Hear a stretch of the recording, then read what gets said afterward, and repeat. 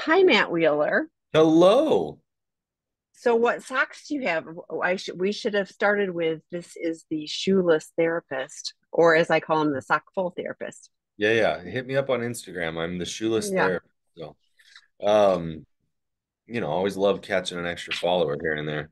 Um, okay, so here's my socks for today. Let's see if these show up. I have Oh, dinosaur cute. On riding skateboards. on a skateboard, and like there's some other things that I don't know what that says. I can't quite read it. And then there's like a little like lightning bolt type of thing. But anyway, it's definitely dinosaur riding a skateboard today. It's probably like written in dinosaur prehistoric Oh, language. That's why you no, can't no, read it. So, totally, right? I have to yeah. be, yeah, no, for sure. Um, it was so funny. I actually saw a little comic strip the other day that was like, it was like this dinosaur was asking this person, like, oh, well, tell me about the future. And it's like, well, you're all going to be dead. Oh, And the people who or the species that takes your place is actually going to like fuel their livelihoods with your rotting carcasses, right? Like it was actually I was sitting and like the dinosaur just gets like sadder and sadder. Anyway, it was kind of funny. that was not that was not an uplifting story. Thanks for sharing. So, so, so I mentioned briefly before, and before we get started, we've got some special editions of webinars and things. So do watch the schedule. Specifically, Matt, we have Debbie Allen is going to do one with someone whose profession is, is a fashion model, Oh, and how her body image was impacted as a partner to someone who has struggled with sex addiction. So I'm grateful she's willing to share her story. That will be on no November 7th. kidding. Another one that's a special edition, kind of in a series of things that we've offered. Stuart Leviton, our COO, is also an attorney, and he is going to be joining us on October 30th to talk about some legal aspects, some considerations if there's a situation. We get lots of people who are in a relationship and also in they are partners in a business, and so there's extra complications if you're looking at even thinking about considering separating. What does that look like and how do you navigate it? So he won't be giving legal advice, but he will be on to talk about some legal aspects and considerations. That tags back into the one we offer with Deborah Doak, who is a divorce mediator, and she talks about if you're going to stay, do it with integrity. If you're going to leave, make sure you're doing it well, all of those things. And so she just gave some framework for that. So we've got some on our website. This and all of the other webinars are posted on our website for consideration. And you can always email me, Tammy, Tami, at seekingintegrity.com if you're looking for specific reference to some of those. But I was actually looking at our YouTube channel the other day, and like some of them have had like one of them I looked at.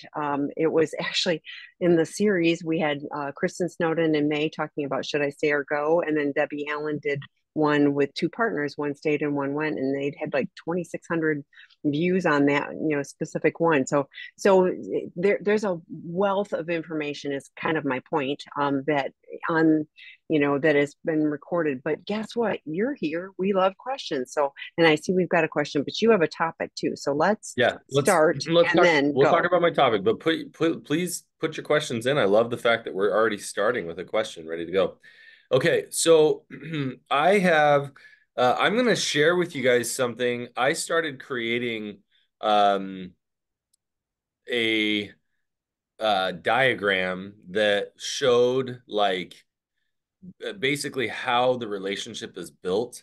And I was really enjoying it, and but I hadn't figured it all out. And no lie, I run into somebody who had done it better than me because they had finished it and worked with a couple other people, and they've done it beautifully well. They actually have a book, but I asked them when I saw them present because I found this and then later saw them present and asked them, can I use that like in my presentations and whatnot? I'll give you guys credit. They have a book. It's called The Intimacy Pyramid. Um, I am not sure whether they come at it from like a specific like Christian approach or not. Just FYI, if you're going to look it up, that if that is good or a deterrent for you, I just want you to be aware. But I want to go through the pyramid with people on the webinar today. Let's go through this. I'm going to share my screen. Does that sound good? All right, I'm going to share my screen. Let's do this. Yes, and is this by Banyan Therapy? No, no, it is Oh, they've got one too. Interesting. Dan Drake, who is a Well, that's CSAT. Banyan. Yeah, no, he is that. Yeah, that's Banyan. We're Oh, it talking is? the same thing. Yeah, yeah, yeah. I'm okay. Good. Okay, I found it. I will put a link into this too. So yeah, Okay. cool. Um, Yeah. So I didn't ask their permission today. When I saw them present like 2 years ago, or less than that, I asked them, "Can I use this in one of my couples workshops and whatnot?" And they're like, "Absolutely." And so I always try and tell people, like, if you like this, you'll get more information if you go buy and read their book. But I'm gonna start by showing you this. Okay, so at the bottom of the pyramid is the necessity is honesty. We have to start our relationship. In order to have the foundation of our relationship, we need honesty. Now, here's where I'm gonna throw a couple of curveballs. So now that I shared that, you can see it, and I'm gonna go back to the regular screen. Um, because we're gonna break each of these down a little bit. Ah, that's not where I wanted to go. How do oh, there it is. Stop sharing. Okay. So honesty is at the bottom. Absolutely critical. If we don't have honesty in a relationship, we don't have the ability to really connect. Now, and I tell people nothing will destroy a relationship faster than dishonesty. Now, obviously, though, the level of which our honesty and dishonesty occurs is will determine the level of which we can have connection. So, I'll give you an example. If I am being dishonest with my spouse and I am not telling my spouse about infidelity, right? That is a big level of dishonesty. Now, I have said this on here before that early in my relationship, I didn't understand the little areas where I was dishonest. And so I was dishonest in really silly areas. My wife would be like, "Have you left work yet?" And I'd be like, "Oh, totally." And then I'd grab my stuff and I'd rush off and I wasn't being honest. And it was limiting uh some connection for us because I didn't even understand where I was being dishonest and how and why. And so I will say that we need to be a little bit careful because if our partner is working on learning to be honest, they are going to mess up. They're going to make mistakes and have moments of dishonesty. And so there is a big difference between being dishonest about infidelity and being dishonest about whether they left work on time or not. And as much as possible, we want to be a supportive spouse and say, "Hey, it would seem to me you've been dishonest. Can we talk about why? What happened here? What was the dishonesty about?" Right? Let's have a conversation and explore that together. I know sometimes when we've had hurt happen, we can go immediately to, "You've been dishonest. That's it. I'm drawing a boundary. You need to go live in a hotel for a week." And it's like, "Hey, can we slow it down a little bit and figure out what needs to happen here, depending on the level of dishonesty," if that makes sense. I know it's a little bit of a dangerous thing to try and throw out because I can't describe what the reaction should look like when there's dishonesty. But first and foremost, it's important that we work on honesty, right? And it, like anything else, needs to be learned and improved with insight and awareness, right? So if you look at the pyramid, it starts out. Okay, if I go back to sharing my screen, I don't know why suddenly I feel illiterate on Zoom. If you look here, it starts out awareness, authentic, and assertive. Now, in their book, they describe in detail why they've chosen these words. I would totally check it out if you want a better understanding of that. The next foundation of the pyramid is safety. And so let's talk a little bit about safety. Safety is one of the words that I've developed a disdain in recovery. Here's why. It's not because safety isn't critical and super important. It's because safety is really in some ways vague. So when we talk about safety, we get to like physical safety, emotional safety, right? We can start to define the necessity of safety and what that looks like. If I have a client who is being called names or physically abused or is has the potential of being exposed to sexually transmitted diseases and things like, we've got lots of safety that is absolutely necessary. But there is a difference when, hey, uh, it feels to me like you lied and I feel unsafe. And it's like we have to slow that down a bit and try and figure out what is that feeling of a lack of safety, right? I can feel unsafe, but then I need to spend time to get into the space to figure out what the need is that I'm lacking. Um, but but ultimately in the pyramid, you must have honesty, safety, and then as that is, I'm going to jump into the next part here as I share and unshare. The next piece here is trust. Um,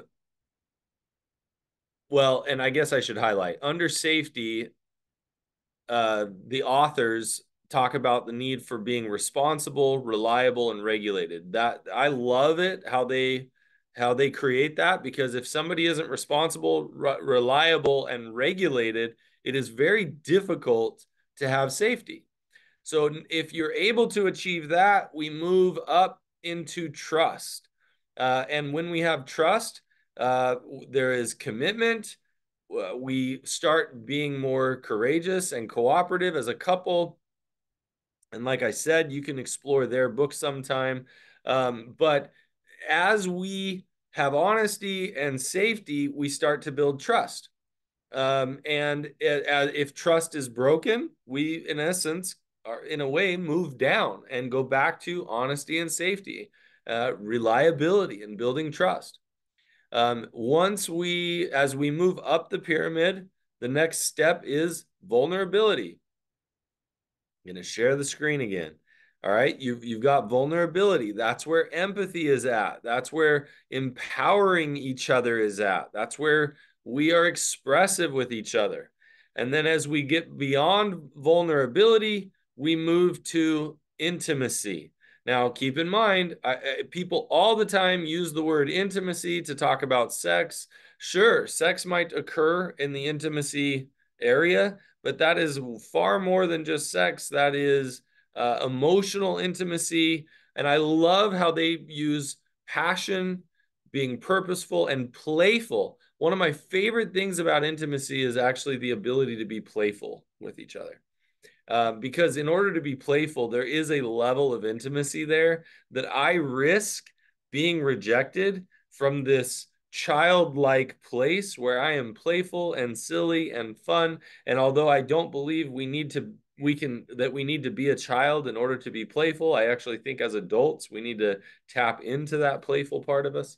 Um, I love looking at this intimacy pyramid and recognizing uh, just each of the components that are necessary. I also think that, let's say, in one area of our relationship, we have a really full pyramid, and in another area, we maybe only have a layer or two of that pyramid as we're trying to build it up. So don't think of like, yeah, we can look at the whole relationship and say and figure out where are we in general, but also certain areas of our relationship, like in the finance area of our relationship, our pyramid is full. We're really good in that whole area, but maybe in the sexual side of our relationship, we're not as good. And so we can really use that pyramid to break down and understand our needs better throughout the various areas of our relationship. So, Tammy, I'll throw that out there. See if we get any questions related Yeah, to. well, and I appreciate that. I was just thinking when you were talking about that of like having it not be the universal, but having it be, on topics. Because I was like, well, but if I, so same thing. If I don't trust you financially, am I going to trust you sexually? I can understand where you can look at those pyramids, but it would also, I would think, be eroding at the pieces of the pyramid, because it isn't compartmentalized. So, any Right. thoughts on that? Yeah, it's tough because it always depends on the couple, right? Like I've Mm. I've seen some people where they're like, "Oh no, I am so secure in our relationship financially, because I have a body of evidence that shows that I can be, that even though we have issues sexually, I don't have any issues in that area." But I've seen it where, man, if you've got major issues in one area, oftentimes you have major issues in every area. So it is so unique to each coupleship. I've stopped coming in with the judgments and more just exploring with each couple, where are the areas that we need to work on these things. And sometimes somebody will be like, "Oh no, we've got really good vulnerability," and the other partner's like, "I don't even feel the safety." Well, Right. that's what I was wondering about. I was just going to ask you that too. Is like if you ask a couple, like, and go color in your pyramid, like, where do you Yeah, feel like you are? Like, I coloring. could see them coming up with completely different, like, well, we're not on the same page. Yeah, and again, it depends. Like one of them, they could have had a conversation about finances last night, and one of them's still very unsettled, and the other one is like doesn't even think about that when thinking about the pyramid. And so yes, we can both very much think that we're on different spaces, and that's part of what we're doing is trying to figure out where are you on this, or I'm noticing hesitancy from you, or maybe it seems like you're a bit withdrawn. Is there anything you need to talk about? Is there anything we need to, connect with? And so absolutely, we can see each other in different places, but it's about going, "Oh, well, if you're down at the safety level, let me come down there with you and let's build back up." Yeah, I was gonna say, I think it's a really powerful tool because then you can be curious about where each of you, like, first of all, it'd be good if I know where I'm at personally. Like, if I'm looking at my pyramid, like, I may just be going, well, I feel unsettled. But if I go, well, okay, like, now I understand because I'm looking at this pyramid. But then if my partner is going, like, and this person's in a completely different level of the pyramid, that's opportunity for us to navigate, be curious, and figure out how we can build, a couples pyramid together. Absolutely. Okay, We we got a couple questions coming up. We can we jump into. do. So the first one, uh, I'm the betrayed partner. D-Day was 15 months ago. How can we believe our betraying partners loved us while they were betraying us? How could they do something like this and know they would hurt us so profoundly, yet claim to love us at the same time? We get this all the time. Oh my So gosh. yeah, yeah. Yeah. So there's a couple of ways we can go at this. Um, Probably my instinct is to go at it from it's tough because I'm going to ask a very rational person to look at a very irrational brain, if that makes sense. Because in its most basic concept, if you were to ask a child, right?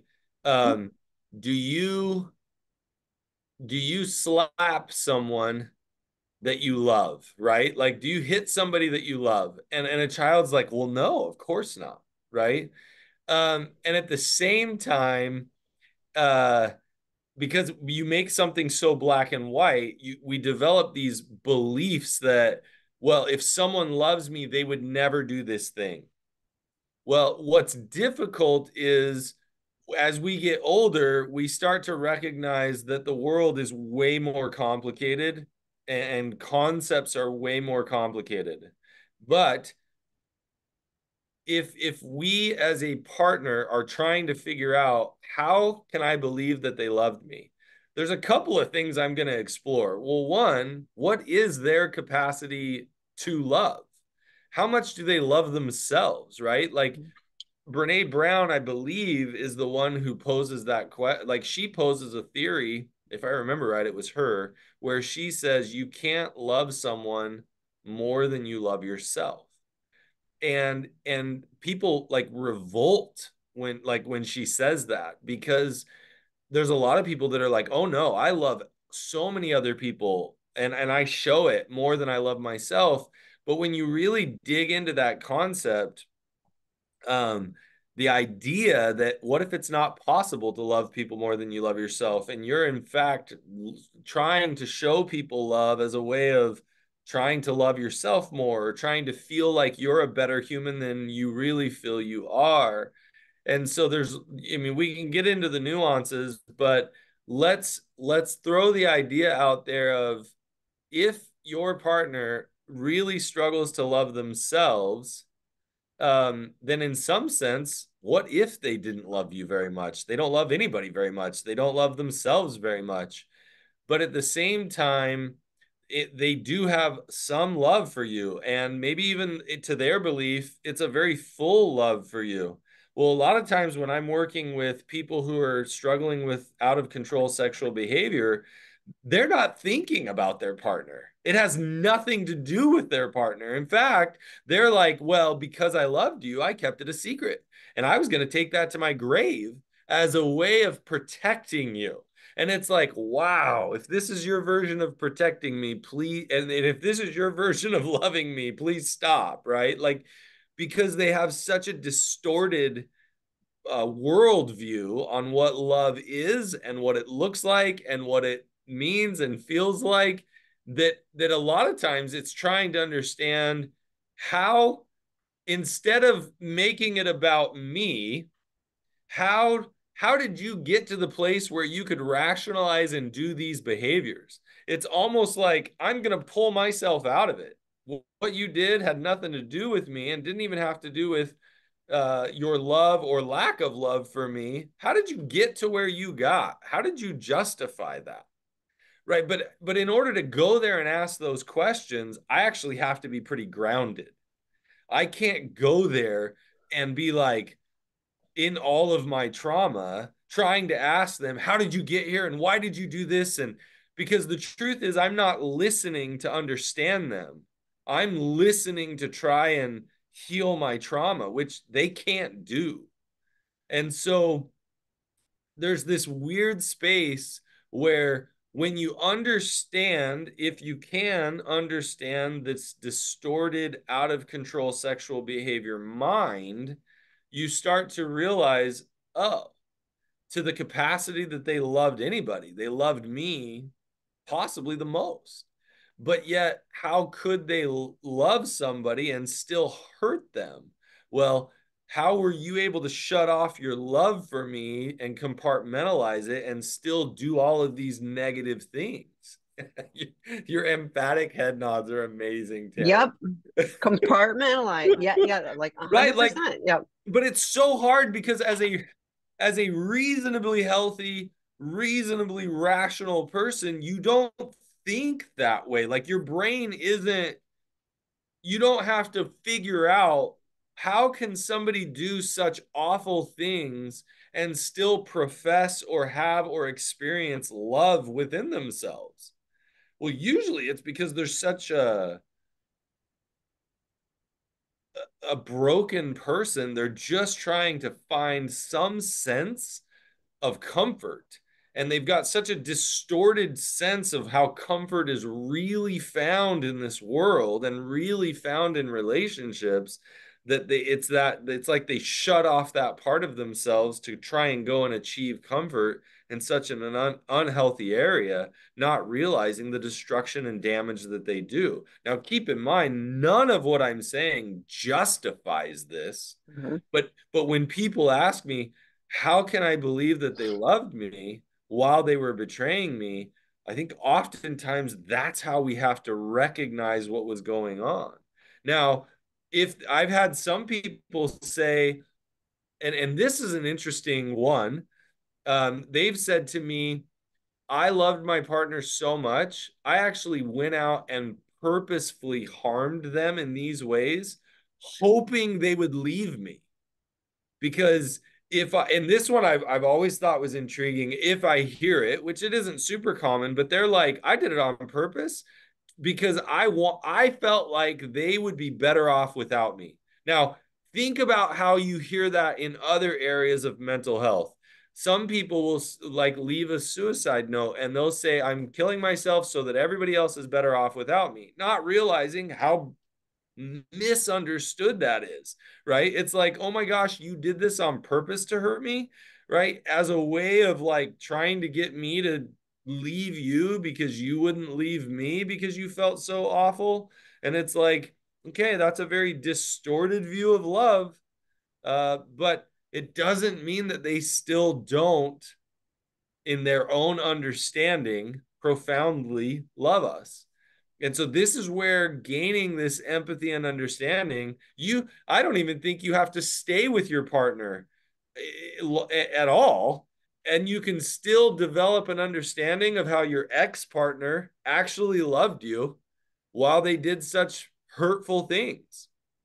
I think most of our partners love us and they do terrible things. Some of them do terrible things. And guess what? That doesn't mean we need to stay.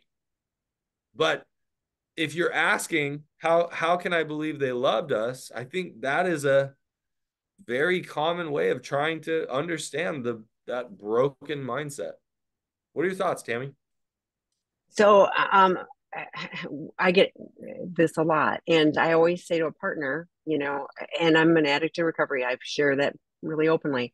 You can't understand our brains. Like it doesn't make any sense. You would never do this stuff, But my husband and daughter have not known me in active addiction, but I remember that two of them were together, and they kind of cocked their head one time, and they went, "You think different," and I was like, "Yes, I do." And when I go to my 12-step meetings and talk to other addicts, we, we understand each other. Just like Matt said, this is not condoning any of the behavior. The challenge is, in our brokenness, we do love you. We do, to the best of our ability. And, I really don't know addicts that get up in the morning and go, yes, I'm going to intentionally hurt my partner. It is the maladaptive coping mechanism. And so Dr. Rob just did a presentation. I was telling Matt when we started, and he did it on prodependence. But one of the examples he used is, with somebody, using alcohol. And I know for sure, like this is a particularly vulnerable area when we're talking about sexual betrayal. But, an addict that gets up and drinks, and drives drunk and loses their job, and is in jail, a partner equally offended with, like, how did you not think about what this could do to us and your family and all of the, Yeah. and it wasn't, there's no thought of that. It's like, I'm going to drink because I need to numb out, escape, so it's a maladaptive coping mechanism. Again, not giving it any, this is not justification, this is a reason, not an excuse. But at partners, yeah, this can sometimes help if you look at, at your partner as an under age 10, so let's say age 7-year old, and doing the best they can to navigate the world, and they found something that sort of works, and it helps them cope on some level, and it kept working for them. Now it's really causing havoc in their relationship with you in all areas of the life, but that was the only thing they knew how to do. So stopping the problematic behavior literally is the top layer of things. But yeah, this is not like, oh, I'm going to go hurt my partner. We end up hurting ourselves, and you don't have, you can have zero sympathy, for this, but at the end of the day, we are keeping ourselves away from real and meaningful relationships because we don't know how to do them. But in recovery, if we're really willing to do the work, we can learn, and we can have, we can show up and not lie, and we can, we can develop, we can create, we can do our part to be part of a healthy pyramid. Like, there's so much good in that, but it doesn't diminish the pain that you feel as a partner, who has had this happen. But sex addiction isn't about sex. The sex addiction is not about, any addiction is not about the other person. It's always about us, and us looking for something else outside of ourselves to help us feel better in the moment. It doesn't last. And that's why there's a cycle of addiction. And we've got webinars on that because that it's just a vicious circle. We keep chasing the okay and it's fleeting because we also go, oh gosh, all the guilt and shame of like, we did that and got to hide It that one too. it's sad because being a partner is a very patient and long process before, often a long process before you have a equal partner, a stable partner. And that's a huge injustice. I see it every time, and I'm so saddened by the injustice that is there for a partner to be able to stay and say, you know what, I'm going to stick around and hopefully you heal and show up and become an equal partner. And that it's so tough. Just like Matt said, we talk about 2 to 5 years. Some people say 3 to 5 years. And so, with all due respect, if you are, at 15 months, and that's if your addict is doing the work, like that's when recovery, starts to take hold. I was traveling, which is why I wasn't with Matt a few weeks ago. And I went to a meeting out of town, which I love to do. There's meetings everywhere. So I get to meet new people and don't know a single soul. And I know every single one of them. And this particular topic on the meeting, I was sitting there and I was struck, these painful stories of people that after many attempts at getting into recovery, it finally took hold. And, so they're sharing. And I was sitting there thinking, I hate addiction. I hate addiction and what it does to people and to everyone, in their path. And, I'm so grateful that there is a path for recovery for those of us who are willing to do it. Not everybody is. So just like Matt said, for you, stay or go, that absolutely has to be your decision. And understanding, one day at a time, depending on what the actions of your addict are doing to work on building the trust and honesty, but recovery is such a gift, like for myself as well as everyone else. So, but it doesn't just magically happen. It's a lot of work. A lot of work. Okay, the next question. As a partner, how do you recommend I respond when they confess to a small lie or get caught in one? A small That's lie. no, well, Like, it's funny. yeah. Well, because I talked about honesty, right? And I talked about at the beginning of this about how there are if you will, degrees. And so I really appreciated this question. Um, so here's what's difficult. I think recognizing that growth takes time.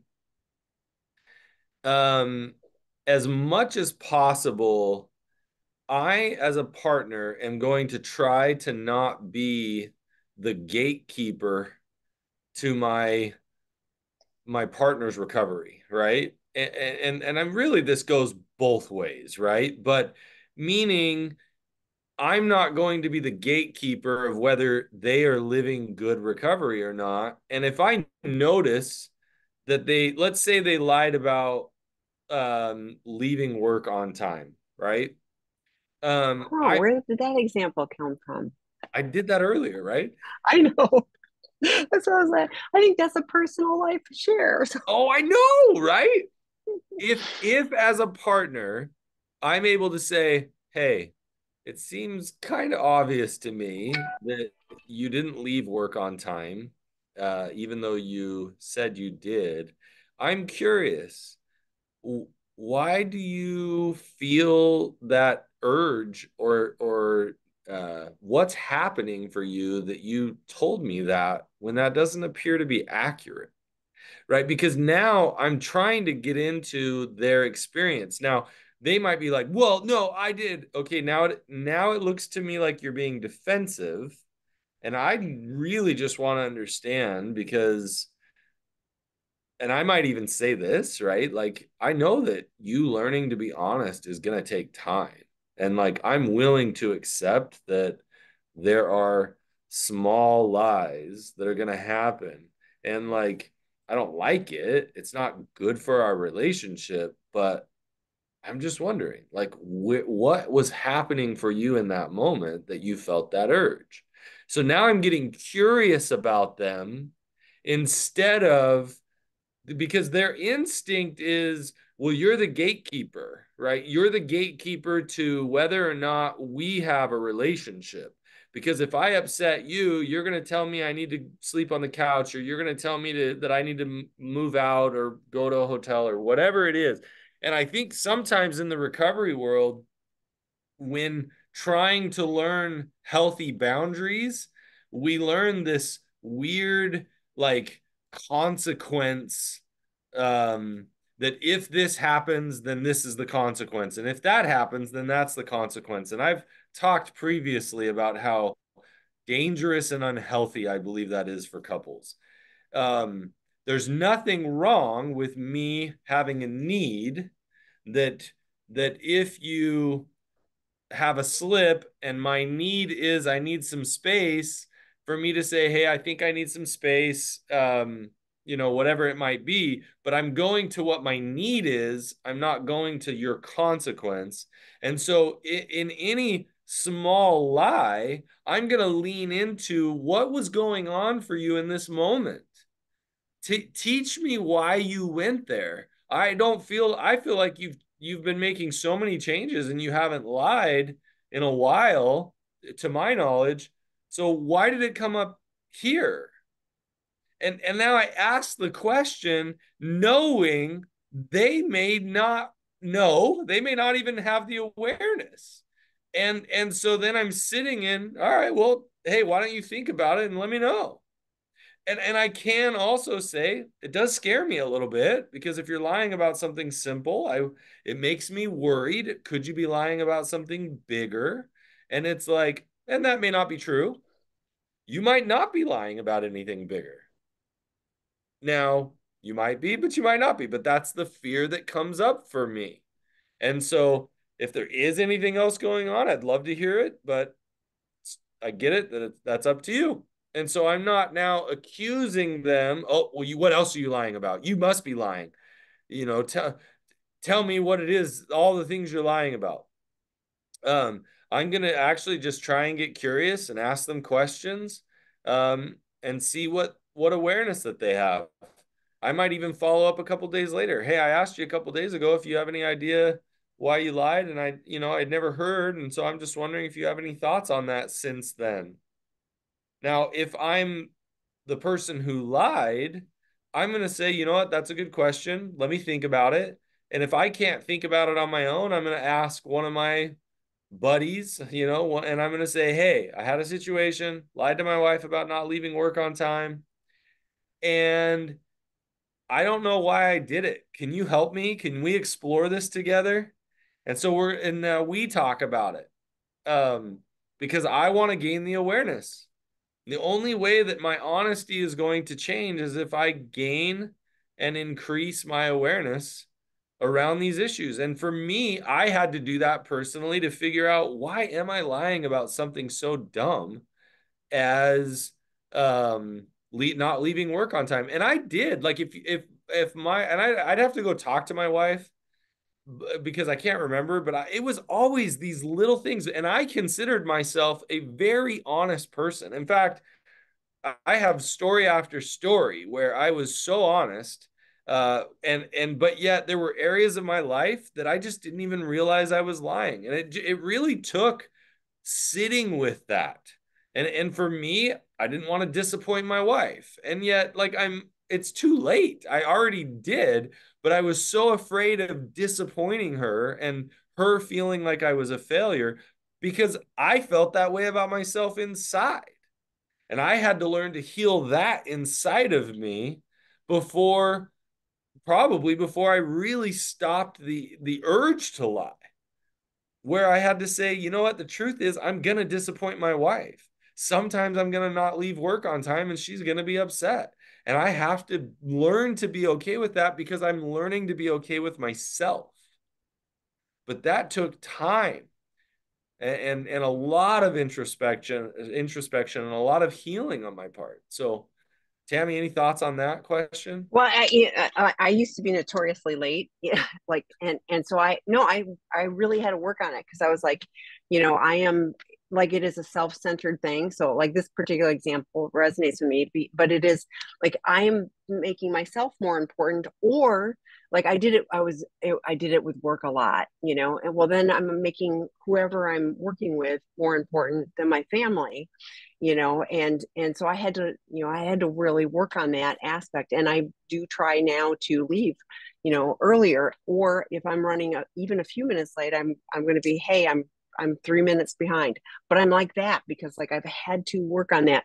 I was thinking too, when our daughter was in elementary school, massive lie, like it was like, it was, I don't even remember what it was, but it was ridiculous, and we talked to her and it was like, you know you are like she was in elementary school, so you're talking to a child, but it's like the consequence for you lying is going to be worse than if you had just told us the truth about whatever naughty thing she did, and so like the question was, if he owns that he's lied, to me that would be like, I wouldn't be happy, but I would also go, wow, that's different that he's showing up and saying something versus I caught the lie, and this goes back to healthy boundaries. Like if there is, if I, like you said, I don't feel safe, so I'm going to take myself over here and I'm going to take care of me, and like we can talk about this later. There's always a gain in the lying, whether it's like you said, I don't want to disappoint my wife, I don't want her to be mad at me, so there's fear or there's something, there's some reason.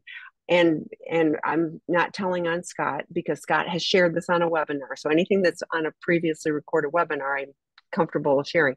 But he talked about, like, he shared in a 12-step meeting where like we want people to be brutally honest, and he was lying, and he had to turn around and say what I just said was a lie, and he's like, here I am sitting in a 12-step meeting working on recovery and I lied. And so that's the level of, I'm sorry, brokenness that we're dealing, early in recovery. And if you start seeing progress, like, on some level, they're not your children, so it's not like they're in elementary school, but it's like it's okay to go, I appreciate you telling me. It's much better to have you share this than find out. And what is your plan so that you don't repeat it? I just want to know, being curious about that. Yeah. Let's go with the second question first. Okay. Oh, how do you categorize a lie as small? My wife says a lie is a lie is a lie. And yes, Okay. on some level, but Well, yeah, please, yeah. I love this. I love this question because let's talk about it. Um, what I'm doing is, well, actually, let me tell you what your wife is doing. What your wife is doing is, please don't dismiss or minimize my hurt and concern. There's no such thing as small hurt or big hurt. My hurt is hurt. And so when I hear you minimize or dismiss, it makes me so angry. And you need to understand that your lies are painful. That's my guess at what your wife is saying. And she's not wrong. She's trying to say anything you do that minimizes or dismisses my hurt feels like I don't matter. And that's way too painful for me. And I would say I agree with her. The what I'm talking about is us understanding that recovery takes time, and that some lies are more hurtful than others. And sometimes we get so scared of any lie that it feels like this lies, it's almost like I've got to put my foot down. Lies can't happen because any lie means that you could lie about anything. And okay, that's true, right? The issue is that as because recovery takes time, most likely somebody isn't going to cold turkey stop lying because they don't even have the awareness to understand all the areas in which they lie. right? Like I would say fairly good recovery work. I still see a therapist regularly. Like, and yet I am a therapist, right? Like, and yet I'm still learning about myself and my awareness. I was just exploring the other day my tendency and the urges that I have to go into a victim space when Mm. certain things happen.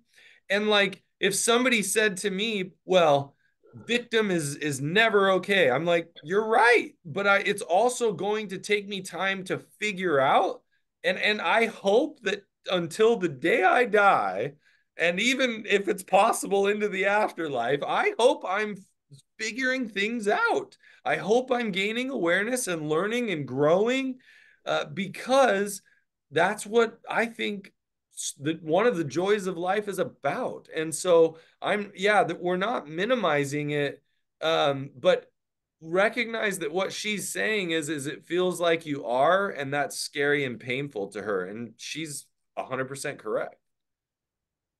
And lies of omission are still lies. Oh, Yeah. and So yeah, like that's yes. part of learning, is that like maybe you don't even realize how often you lie because you haven't even gained an awareness of your lies of omission.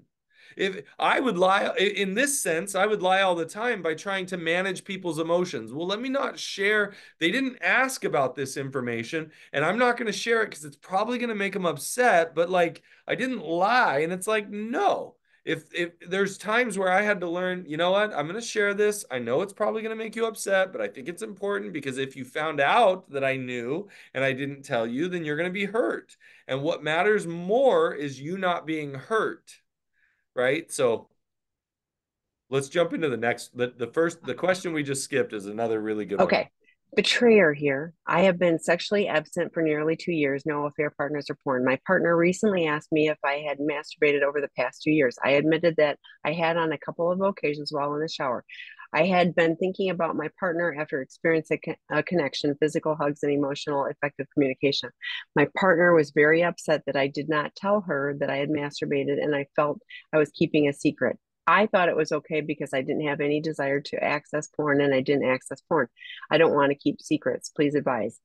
So So this feels like the admission, the this omission, is you the know. perfect example of a lie of omission, Mm-hmm. right? If my brain tells me I don't that like if I this actually dives into a whole nother topic that I think is really important, and that is understanding relational agreements. And so think about this. I've worked with couples who um, within their relationship, looking at porn isn't a problem. Meaning they know that one does it, and they, even if they're like, oh, I don't really love it, but it's not an issue. We've talked about it. And I've had couples. So then I, as a therapist, I'm like, oh, okay, well then how can I help? Well, they're like, what, like, how do you feel about porn in the relationship? I'm like, it's not up to me. This is about your relationship. And so oddly enough, so much pain in a relationship is because of the relational agreements that have been broken, whether spoken or unspoken. So if we are two individuals who come from, let's say, a cultural religious background where we believe that porn in our marriage is wrong, and we don't, whether we talk about it or not, um, but let's say for a second that it's even talked about. And then later, one of us finds out that there's porn in the relationship. Well, that broke the marital, the relational agreement. And that's where the pain is. The pain is in the fracture of the relational agreement. I thought I could trust you, right? Whereas another couple, it's not a big deal because their relational agreement was different. And so what's happening here is that if you go to your wife, I think it was wife, if you go to your wife and you say, hey, can we have a conversation about masturbation in our relationship? You can say to her, I don't believe that it breaks my recovery if I occasionally masturbate. Here's the, um, it's funny because I want to use the word rules, right? Like, here's the rules that I have. Parameters. The what? Parameters. Parameters. Here's the parameters that I have around it. if I'm not looking at porn, if I'm not whatever, right? Like if it's not coming from a desire to look at porn, right? Like whatever, because I'm looking at the parameters perhaps that you were setting. As a therapist, I will say, hey, that's fine. If you want to have that conversation with your partner, have that conversation. Now, don't go do it per se without having the conversation. You need to have a discussion on what the relational agreements are. That is what she's upset about.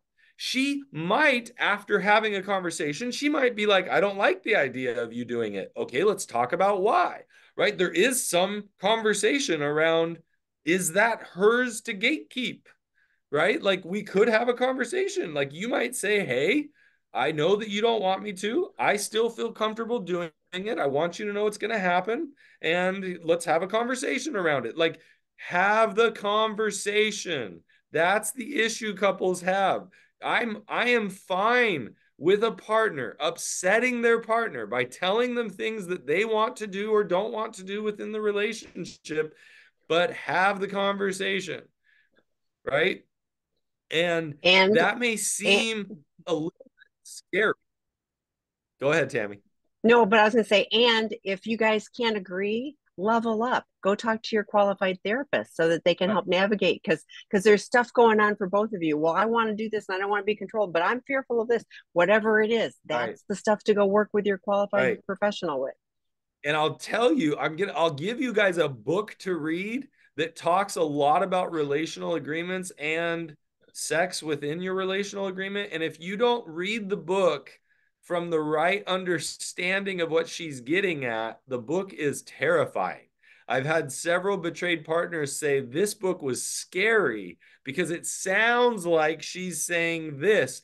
No, she's saying have conversations, talk about it. The book is called The New Monogamy by Tammy Nelson.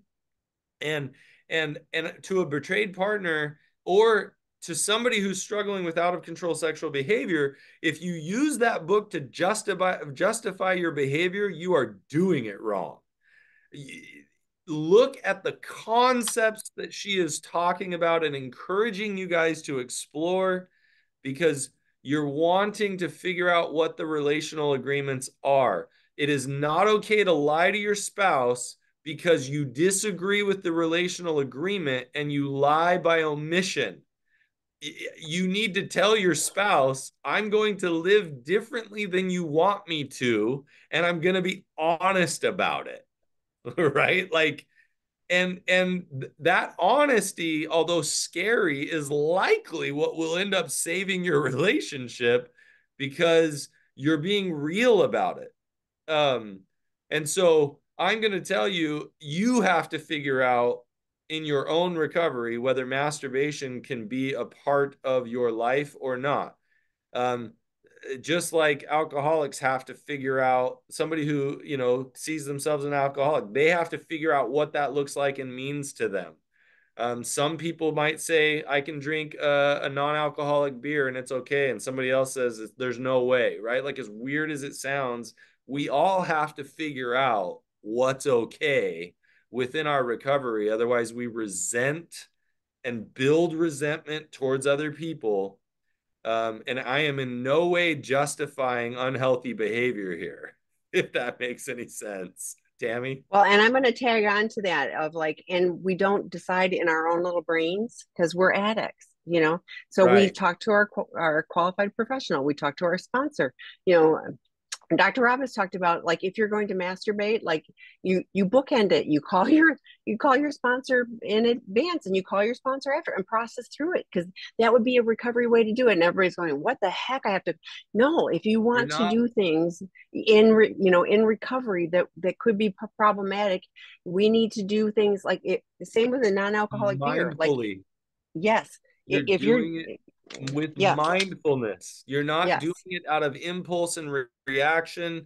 You're spending time to understand, why am I doing this and what are my feelings and beliefs about it? And I'm talking to people, not asking permission, but just exploring what's the positive, what's the negative, what are ways that I've thought and looked at this previously. Yeah. Yeah, and like with a non-alcoholic beer, what are my expectations? Did Like, I lose you, so man? so I'm an addict. No, I hear you. I'm an addict. Like I used to think that B vitamins, like I would take a B vitamin and I'd have energy. Well, that is not the reality. But liked, I liked lots of forms of substances, and pills were among them. And if they did something for me, that was great. Well, B vitamins don't. Like they're helpful and all of those things, and they don't give me an energy jolt. So I always have to examine my motives for doing whatever it is. What are my expectations, for whether it's masturbation or anything. I have to be looking at, like you said, it's mindfulness. What am I doing? I have to be intentional about. I'm taking my B vitamins because it's part of my overall healthy regimen. And I'm not going to go like, yeah, woohoo, speed. Okay, next one. My husband is sad about his addiction often and gets depressed. If I express that something hurts me or if I comment that he may not be doing enough for his recovery, what is my role in comforting him? Ooh, I worry that comforting him will let him think that we are totally okay when we aren't. I also that he may not take what I say seriously if I comfort him right after. Manipulation, like I'm sorry. No, he can. This is, I'm What, sorry, I hate this one because like this, I hear this stuff all the time. Like, what are, oh, I what, feel well, bad slow about my down. go ahead. You're mad at him right now? Oh yeah, like I want you to take care. Like I've hurt you, so you should comfort me. What a great manipulation. I'm sorry. Sure. So no, okay, so I'm gonna slow this down a little bit. Thank you. What's your role in comforting him? Your role in your relationship is usually to provide comfort to each other at various times throughout your relationship, right? Like usually that's part of the relationship agreement that we have is that we are going to comfort each other. Now here's where I'm gonna throw a couple of things out here. He's sad about his addiction and often gets depressed if you express something that hurts you. I'm wondering, is that actually shame? Because the truth is if he's got shame around his addiction and he feels like he's a bad person because he's had this addiction in the past, he needs to work on his shame and learn to accept that it's okay that he had these issues because he's not a horrible person just because he struggled in these areas. And so he needs to learn to love himself, and recognize that he's learning and he's growing and he's becoming a better human as he figures out how to be live a healthier life. Now, when you express that something hurts him, I'd be curious to understand what that looks like. But when you comment that he may not be doing enough for his recovery, honestly, I have to be careful, but I don't know that that's your role to tell him that he's not doing enough in his recovery. I think what you can say to him is, um, I've noticed, that my fear comes up. Talk to, well, I'm trying to figure out because you want to talk about what's fearful, scary, maybe even hurtful to you, but I wouldn't make it about his recovery. That feels gatekeepy. That feels like you're managing his recovery. That's that's not good for you or him. In fact, you're going to stay in this quasi mother child role if you're trying to take care of him and get him to live recovery in a certain way that makes you happy. I don't recommend that. Um, and as far as the worry that comforting him will let him think that you're totally okay when we aren't, well, he might be okay. You're not okay, right? And so I think I would say to him, I can provide you comfort, and I'm happy to do that, but it doesn't actually, or I'm willing to do that, or I'm not willing to do that, right? It's totally up to you to figure that out. But I do want to make sure that you know that even though I'm providing comfort, I'm still hurting about this thing, right? Like, I know that I can provide comfort when I'm hurting. I can provide comfort to my wife. I can provide comfort to clients, I can provide comfort to my kids and still be hurting. What I have to figure out is, hey, I'm nervous that if I provide you comfort, you're going to think it's okay to keep doing this thing. So I can give you comfort, but can we also talk about how this thing still hurts me? Can we work on it? Right? So I don't know that I answered your question, but pull that apart a little bit and start to recognize what are the things that are really about me being fearful, and how much comfort am I willing to give if I'm in fear? How much comfort am I capable of giving if I'm in fear? That's another piece. Um, but I would also ask him, when I comfort you, does it send the message that it's okay to keep doing this to me? Right? Most of the time, when somebody asks that question, their partner's like, no, I appreciate the comfort, but nothing in there says, it's okay. I can keep doing this thing to you. Most of the time, that's what I hear. But I do agree that if he is manipulating you to get comfort, that's not okay. Like he just needs to own that, hey, I have shame. I don't know how to work through it. I would love some comfort, but he needs to keep working on his shame, because if that's keeping him from showing up for you, which it will every time, he really needs to work through that so he can start giving you empathy and comfort. We're way over time. So, yeah. So the typical scenario, and Matt's right. Like, I'm maybe reading more into this is, I feel really bad about my addiction. The partner says something, and maybe even, is too much into the recovery process, or you're not doing enough. But then I go, oh, I feel so bad. Now the shift is the partner comes in and comforts me, and like, and I don't go to what do I really need to do. So yeah, the parent child, but also like I hear partners that are resentful at having to comfort him when he's, his behaviors were the ones that hurt. So it gets, like this gets to be a little, unhealthy two-step. I call it the, unhealthy two-step. We keep doing this thing and nothing changes, Yeah. so to me, this is healthy boundaries for you, partner. Like, you're talking to the wrong person. This person who's depressed and all upset about his addiction, that person needs, well, would benefit from really doing good recovery work. And guess what? We have an expert residential treatment program. Even if people have stopped the problematic behaviors, when this kind of stuff is swirling around, that's the work. It's stop the problematic behaviors, but address the underlying issues. Separately, for partners, what are your healthy boundaries? Like, oh, I see you're now upset from what I've said. Well, I'm going to go talk to my tribe of people. I'm going to get to my support so that I'm taking care of me. You go find your own comfort. Because, like, why, I don't understand why it's automatically fair for a partner to have to step into, oh, let me take care of you, when I've Oh, been hurt. yeah, no, that's a tough one for sure. And I see that all the time. And sometimes it's unfair, and we have to do that as we figure out recovery. But ultimately, we want a relationship where if I bring you my hurt, you can comfort me. And if you bring me your hurt, I'll comfort you, instead of making it like this, oh, I'm hurt. Well, I'm hurt too. You must comfort me. And then the other person who brought up the hurt never gets comfort. That's not okay. So we have to learn recovery so that we can both comfort each other and have an equal relationship.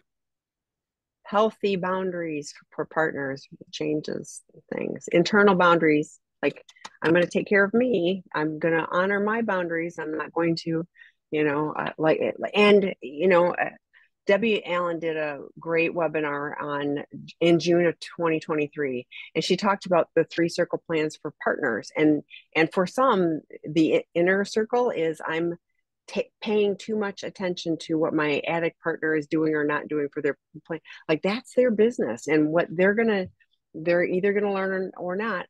But you saying, when I see you doing your recovery work, that, like, I start to believe that there can be hope and trust. I want to draw closer to you. That's motivating. Not, well, you didn't go to your meetings, and did you do it? Yeah. No, that's, we don't do well with that stuff. So sorry. But Matt, thank you. We're over time, and I know that. Thank you for staying. Great questions, everyone. Thanks for Oh, showing up you and guys, bringing the questions. I This love is going it. to be posted to the website, and we'll see you next week. Bye, Bye, everyone. everyone.